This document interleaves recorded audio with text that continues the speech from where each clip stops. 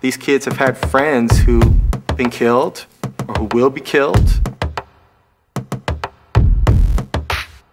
Living in Oakland, I've lived around gunshots, drug dealings, prostitution. There are kids doing drugs in the classrooms, selling drugs in the hallway. How do you not, as a young black man, get killed in East Oakland? Just by the nature of being a black young man in Oakland increases the profound risk of you getting shot for no reason at all. I'm sick and tired of seeing kids get killed. I want to be a psychologist, Pediatrics, radiology, animal sciences. Okay, I gotta go teach class. 5 minutes, let's go. FACES is based here at the hospital that is designed primarily to address the issues of adolescent health. These were kids from the inner cities who are trying to deal with some huge issues in their lives. These are kids who have a dream to be in the healthcare field.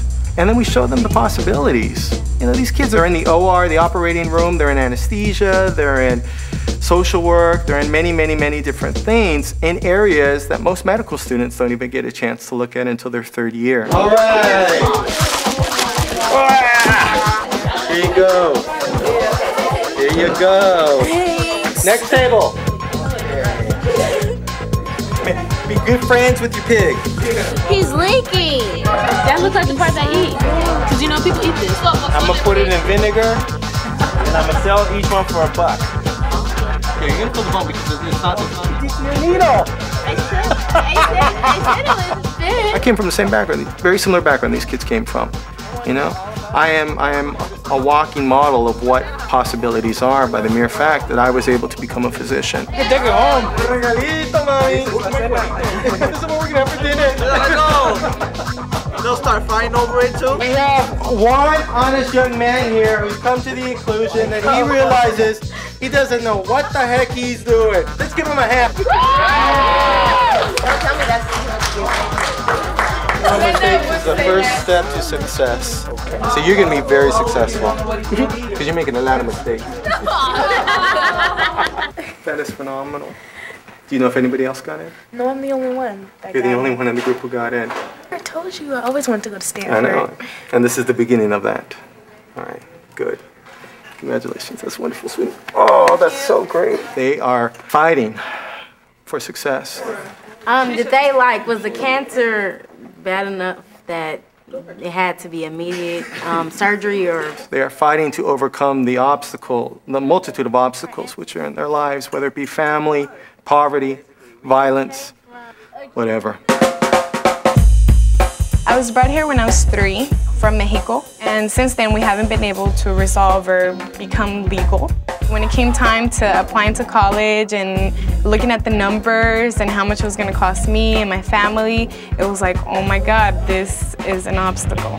So Perla, this is the visit for Brianna where she actually meets the exercise physiologist. The FACES program really helped me explore and really determine that my passion is in pediatric care. Is there any program, like a dance program that you can do maybe? Each student participates in clinical rotation. So what they do is they work one-on-one with the clinical supervisor in different departments of the hospital. I have one question. Yeah. I noticed her BMI.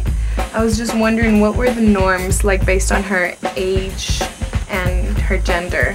I know what my dream is, and I know that for my family, since I am the first to even make it this far in my education, it'll be a great honor to make it to that dream, and that's my motivation. That and my siblings that are to follow. I'm the oldest of 4.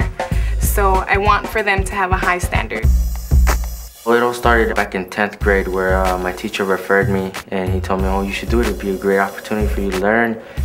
And my family's not here anymore. I'm staying over at my friend's house. Sometimes I'm staying over at my uncle's house, and it's hard for me, especially because I don't have that much support, you know? All right, and then just go ahead and do overhand throws. Yeah, and then, all right. And then. FACES opened a lot of doors for me. It forces you to raise your level of maturity because, you know, there's deadlines and there's all these assignments that you have to turn in and not be a little kid anymore. You know, you have to take responsibility if you really want to be in the program. You should be able to get a right angle from, this is awesome. Are you still stretching it? You see what happens to them. 100% of our kids go to college. But overwhelmingly, they all say that we had a huge huge part of that transformation. So it works. Don't let your chest fall. I couldn't believe that, I got into the college of my choice. I just started thinking, well, not everything is so hard to get to. I mean, you just have to try. Ropes course. It's an opportunity for kids to get out of the urban jungle, so to say, and go out into nature and be challenged with activities that promote leadership and trust. Whitewater rafting is just another level of confidence building. We break down the barriers between the schools. We break down the barriers between the cliques because the activities challenge these kids to kind of put your safety in the hands of others. They do it because they're encouraged by their peers. And they're doing it because they believe that they can make it. So it essentially models what we're trying to get them to believe here in the hospital. Real big, say, ah. Ah, there you go. I'm sort of the golden ticket is what everybody calls me. I sign up for all the programs. So it's a lot of juggling back and forth, multitasking, doing 2 or 3 things at once. You see inside his nose, it's kind of pale, it's white. Being here, I've seen kids that are currently using drugs, that are trying to get help, and it's helped me sort of realize that that's not the way I want to go. You know about the registry because you run that, so then they won't. Fortunately, I see a lot of teenagers now that kind of disappointed in the world or the issues that they face today, and he seems to still have that spark and be inspired to want to achieve and do better and help someone else. Brown, Stanford, Cal, that's really where I'm looking at now. I consider myself very lucky.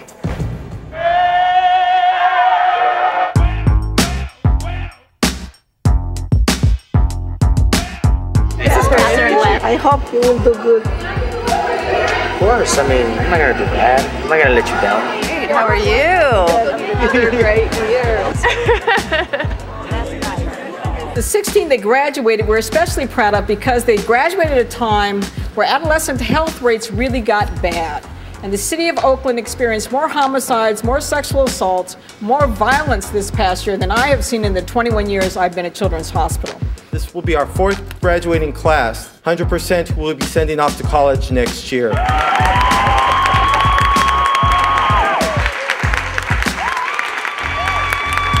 have grown up in East Oakland, where the lack of resources and mentors leave our youth with little to no option. Fortunately for me, a program called Faces for the Future came about.